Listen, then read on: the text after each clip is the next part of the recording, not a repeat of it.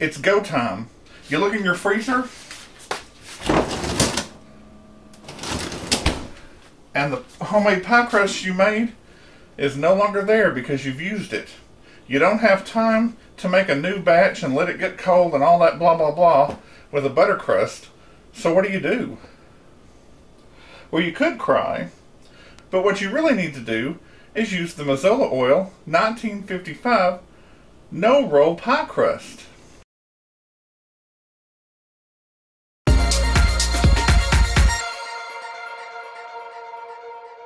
Welcome to Help at Home, your resource for great recipes and easy learning.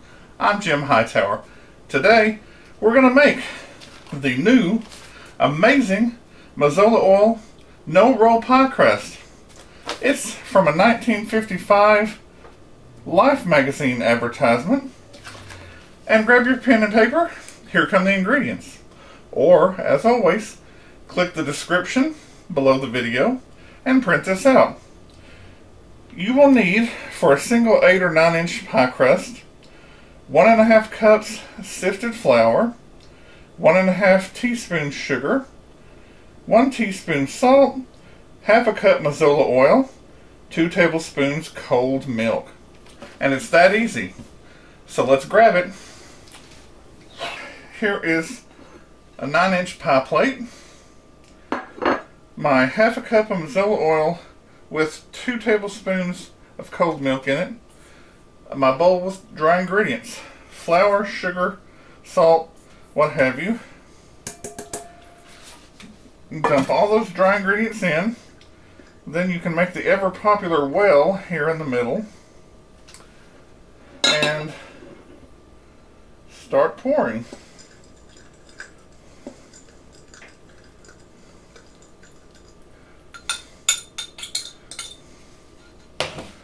And then you just work it with your fork, slowly and carefully.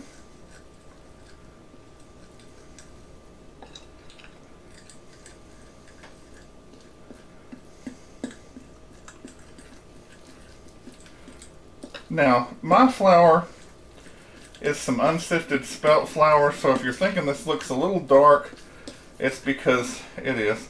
I just made whang, and because I have an impeccably clean work surface, I'll just put it back in and keep going.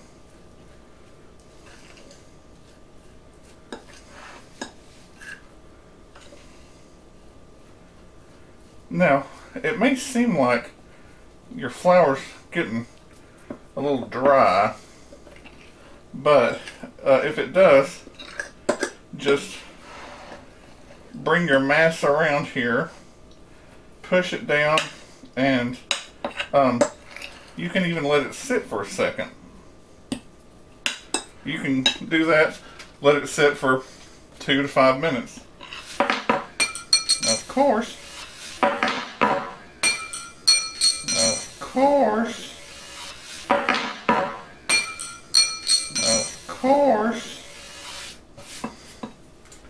now, I'll just get this fork, push this down, get the flour off the top, and it's practically ready. And I want you to know this is a good pie crust. I've made it a few times, and it's really nice.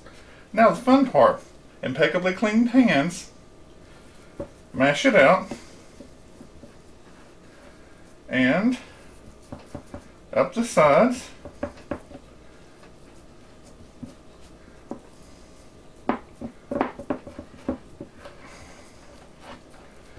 and see how easy that is?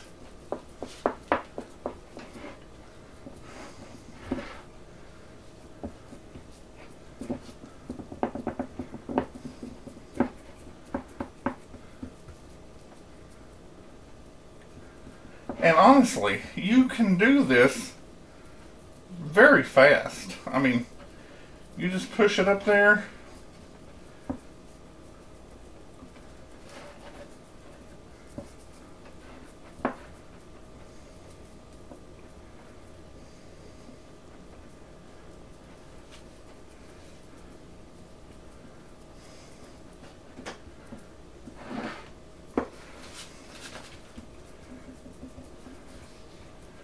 And sometimes if you've got some over here that you need to push down, and over on your other side, see, it just comes right up. Push and smooth. That's all there is to it. Now with this pie crust, you really don't have to flute it or anything. I think you can just push it up there, and it'll stay. That's the nice thing. You don't have to worry about, like a butter pie crust, a butter crust pie dough. It won't shrink.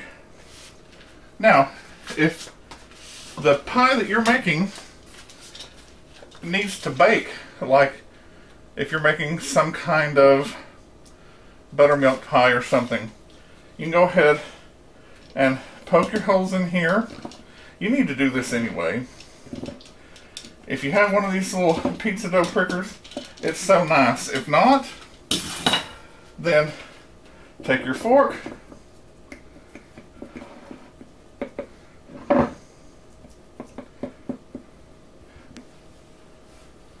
anywho, that's all there is to it.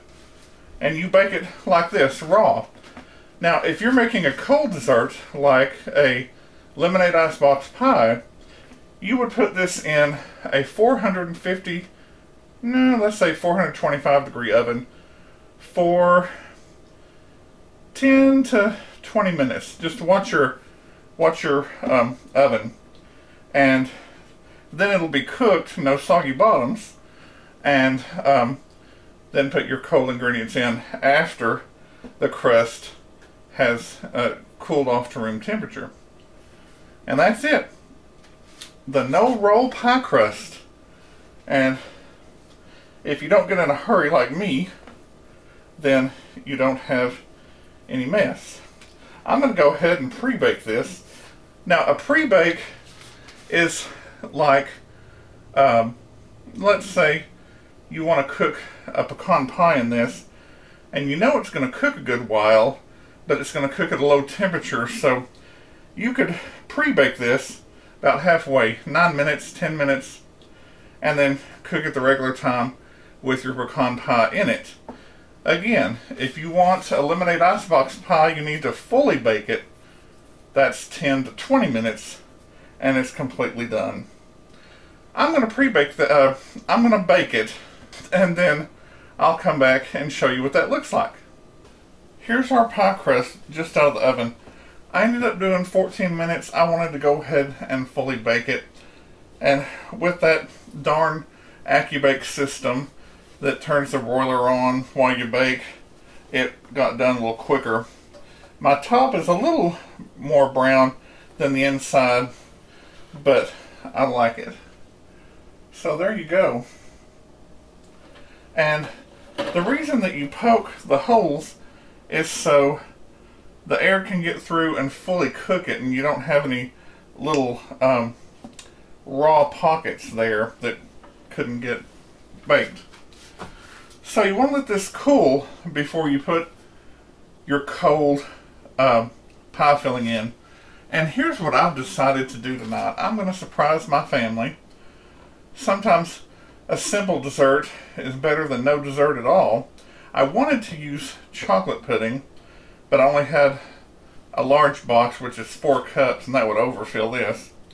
So it's going to be vanilla pudding and a small box. This is 3.4 ounces. You usually put in 2 cups of milk. I'm just going to put in 1 3/4 cup milk so it will set up more firmly, and we're just going to have a vanilla pudding pie. And think how simple that is. I mean, you put a little whipped cream if you want to, or just eat it as is. And you let this cool a good 20 to 30 minutes for sure. Once it's cool, mix up your pudding, pour it in there, put it in the refrigerator for a couple of hours at least, and then it'll be ready for dinner. So there you go. I want to read you this ad because it's just perfect.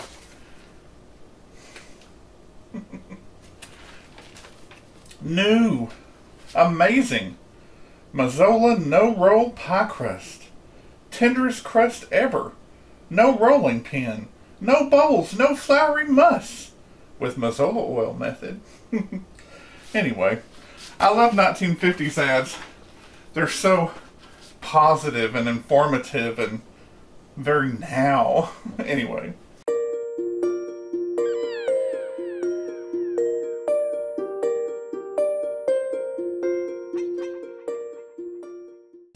If you like this recipe for quick and easy, no-roll Mazola pie crust, give it a thumbs up. Subscribe and share with your friends who like to cook or just want to learn how. Drop me a line in the comments below about your experience with this no-roll pie crust and what else you'd like to see in the kitchen. Click the bell in the top right-hand corner for notifications. Actually, click the bell below the video for all notifications, and you'll receive new notifications in the top right-hand corner bell. I'm Jim Hightower, and remember, everyone needs help, even me. Enjoy and be well.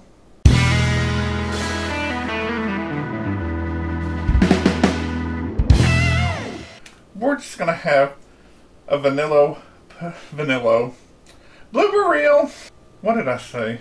No-roll pie crust. Give it a thumbs cup. What's a thumbs cup? Blueberry.